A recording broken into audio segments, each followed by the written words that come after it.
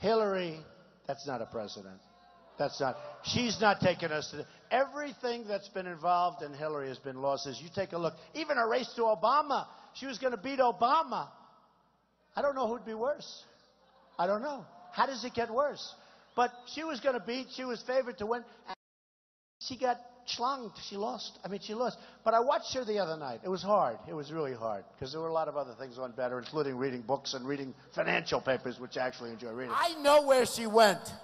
It's disgusting. I don't want to talk about it. No, it's too disgusting. Don't say it. It's disgusting. Let's not do it. We want to be very, very straight up, okay? But I thought wasn't that a weird deal?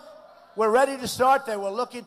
They gave her every benefit of the doubt because, you know, it's ABC and she practically owns ABC. She really does. I mean, George Stephanopoulos interviewed me the other day. It was terrible. Let me just tell you, I may win, I may not win. Hillary, that's not a president.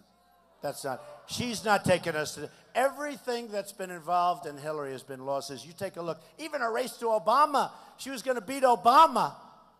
I don't know who'd be worse. I don't know. How does it get worse? But she was going to beat. She was favored to win, and she got schlonged. She lost. I mean, she lost.